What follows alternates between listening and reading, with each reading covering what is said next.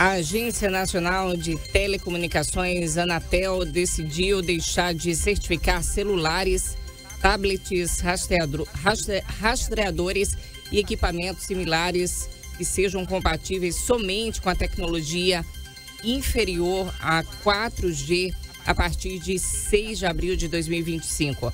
A decisão foi publicada ontem, dia 8. Conforme a decisão da ANATEL, os celulares e os demais equipamentos que façam chamadas de voz devem suportar a tecnologia VoLTE, que permite mais qualidade às ligações, sendo compatível às redes 4G e 5G. A decisão é resultado de uma consulta pública lançada em setembro. Contudo, isso não quer dizer que a ANATEL vai desligar o sinal 2G ou 3G no Brasil, o que vai depender da decisão das operadoras e terá acompanhamento da agência.